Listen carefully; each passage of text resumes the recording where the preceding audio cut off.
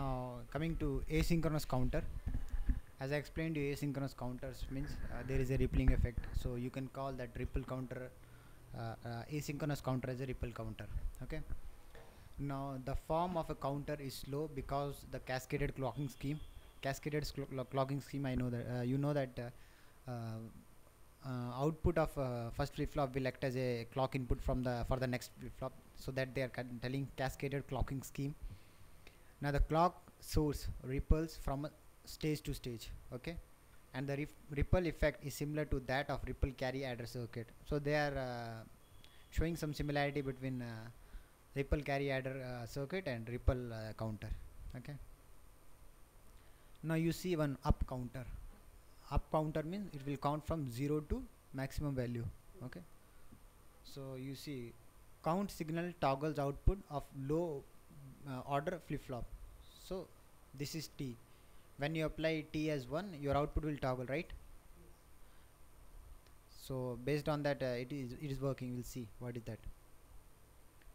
No, low order flip flop provide trigger for the adjacent flip flop. Okay, and not all the flops change value simultaneously. So low order flops change first.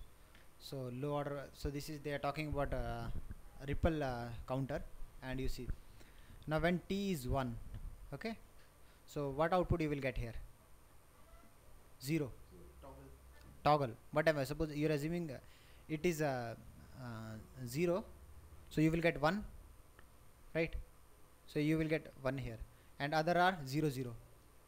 This we will get after one clock cycle. Right. So after one clock cycle you will get this. Although our input 1 will be there. 1 is see one there is present in every flip flop. Right, that is permanent. Output of every flip flop will toggle only when the clock. Right. Then only either it's not, it will not, they will not toggle. Okay. So here it means that Q bar is acting as a clock. Yeah. Q bar To next flip flop. Okay. So if Q is 0, so it will toggle. Okay, and here also it will toggle. Okay, so you will get some value here, so that will act as a clock. Okay, so like that, whenever there is a change in value, it will enable that. Okay, and you will get some output. So definitely I think this will count from 0 to 1 1 1 1, like that it will count. Okay, just explain the clock cycles. see at first clock what will happen? Below. Okay, this graph. Okay, this is clock. Okay, first passage clock. What is the value of Q naught? 0. So it will toggle. So you will get 1, right?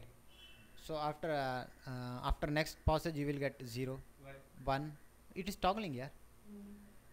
Input is permanently 1. Right. So it is always toggling. Okay, you will get this type of graph. Right. It's clean. Now you check here. They are connecting with Q bar. Okay, so these are positive edge triggered. Okay, this circuit, right? So now here you will get Q is 0. So at this point, okay, it will trigger. Okay, so what is the value? No, Q1 is this. So this passage will come here. So after one cycle, see now this one, now here is 1, right? Okay, so this one will come here. Okay, How come 0 will go there? Q bar is connected to the. okay, 0, so it is 0. So 1, when 1 will come here, 1 will come, right? At this point, see this is Q naught here. Okay, this is Q naught. Q naught bar is the opposite of this. After one clock cycle, Q0 will produce another one cycle, Q1 output will produce, and another clock Q2. See first, see this is Q naught, this is Q1, Q2. Q naught bar is connected to clock, not Q naught. Okay, so Q naught is 1.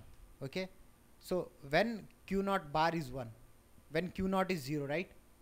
So when it is 0 here, okay, so at this point it will trigger Q1. Okay, see this Q1 is 1, right? Yes. Okay, Q1, see here Q1 is 1. Why? Q0 is equal to 0. Q0 is 0, so Q bar is 1. So you are getting clock at this point, right? Yes. So that is why it's working. Okay. But since Mm. we are getting Q as 1 na, Okay. and Q bar as 0, Q naught as 1. and Q bar is 0, Right. obviously. Right. That 0 is a clock cycle input to the second flip flop. Okay. So That means that will what type of clock it will get second flip flop? Inactive. it is negative, na? That flop was waiting for passage, not for negage. Yes. Okay. So Right. when passage will come? At this point only passage will come.